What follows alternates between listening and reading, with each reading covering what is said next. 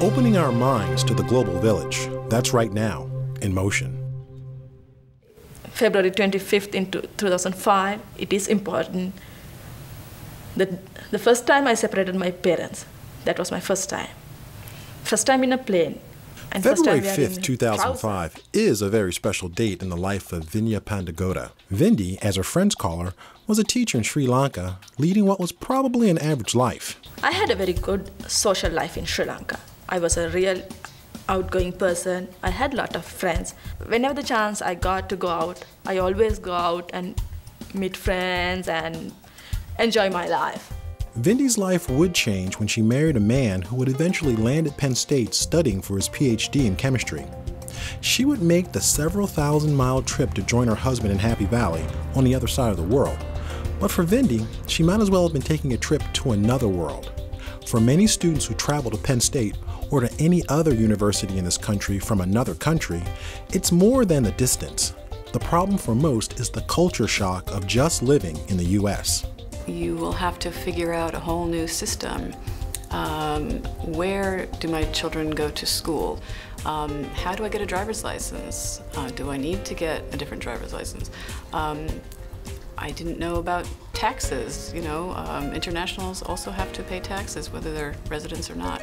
So all of these things, on top of the fact that you have to be doing it in English, can be great impediments. Meryl David is the director of Global Connections, a community nonprofit organization that aims to bring people of diverse cultural backgrounds together in an effort to foster cross-cultural understanding.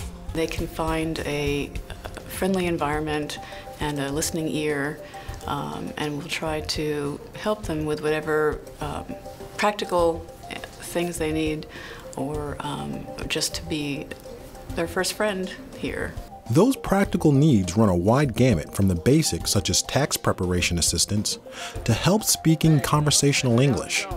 We have a Conversation Partners program. It's probably our biggest program, where we match one native English speaker with one international non-native English speaker, just for language practice. So they would meet once a week whenever they decide to meet, just to help the international with their English, and the American can also learn the other language too.